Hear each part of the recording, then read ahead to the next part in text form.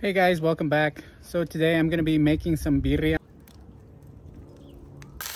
Here we got some chuck roast.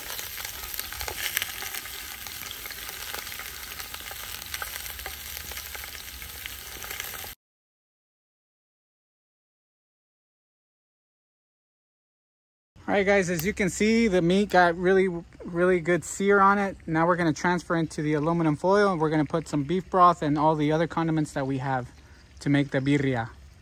Guys, so we got onion, we have garlic, we have chile de árbol, and we have some bay leaf, and we're gonna let this simmer. We're gonna take all that out, blend it, and then put it back in.